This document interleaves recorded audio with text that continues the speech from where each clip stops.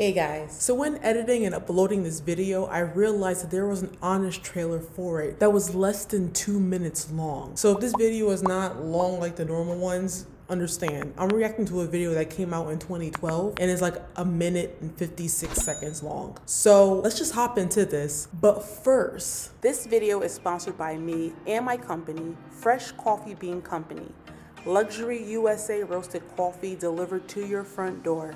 Whether you're in the mood for a different type of coffee, a unique coffee mug, a travel cup, or even a new coffee machine, I have exactly what you need all in one place. Just be sure to sign up to our email list to receive 10% off of your first order. I am so excited to introduce my baby to you guys. I know you will love it. And once you make your purchase, be sure to leave a review. Let me know what you think about the products. All the information you need about the store will be found in the description bar below. And without further ado, on with the video.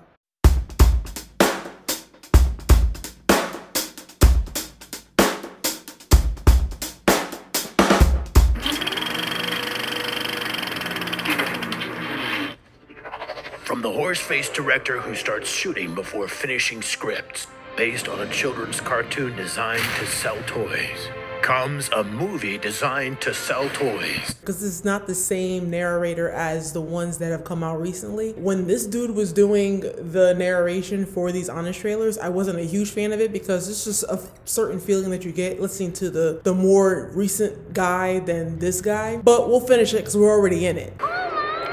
Toys you can't even tell apart, except for the black one. This looks like a cool place to kick it. Together, they will unite with this stuttering teenager.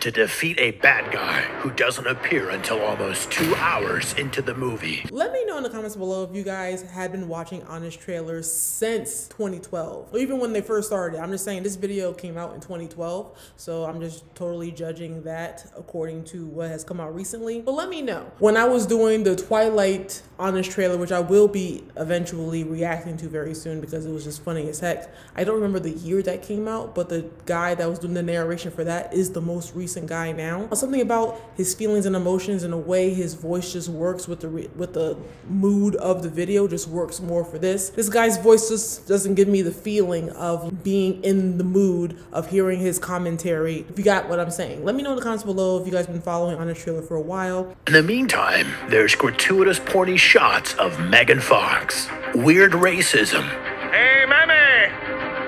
and robot fights that erupt around random hot girls Michael Bay was trying to pork. This summer, you will say, what the hell is happening? I was thinking that a lot. When you're watching the fight scenes, they're actually really enjoyable to watch. And with the sound effects of the machines, as well as the scenes where the machines are fighting. One, there were some times where I didn't know what was happening, honestly. Like I couldn't tell who was who and if the bad guy was fighting the good guy or if something was exploding. It was kind of confusing. They just etched in the sound effects of the machines as well as with the music. They just put it together really well. But there was a few times where I was watching and like, am I looking at two machines fighting? Or I don't know what's happening right now. Till they give the bad guy the thing he wants. Give me that cue! And then it kills him. Seriously, it's fucking stupid. Starring Burger King, Panasonic, eBay, Cadillac, GMC, The Strokes, Pepto-Bismol, Xbox, Furbies, Pontiac, Mountain Dew, Chevrolet, and introduce. I don't know if this was more shoehorned in with the product placement than Jurassic World. Chevrolet, Battleship, I mean, Transformers.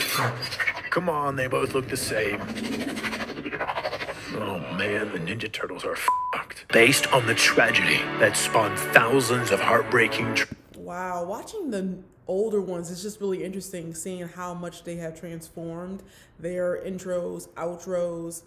I don't know, it's just really cool to just look back at what got me into watching honest trailers. And then I noticed over here the honest trailer for Twilight, which I will be doing very soon because it's very, very funny. I didn't think it was completely necessary to add in my own opinion when it comes to this. I just kind of want to see what the Transformers honest trailers brought to the surface compared to what Pitch Meetings did, because they're more analyzing the film and just bringing in outside information as opposed to Ryan George and the Pitch Meetings, which is more commentary. But I'm very excited to have noticed that they have done this, but it's just really shocking that it's so short. But I'm okay with that because this came out of nowhere, and I realized this is a good opportunity for me to react to both, just to get an opinion, well, two opinions on the same film from two totally different channels. So hope you guys enjoyed that.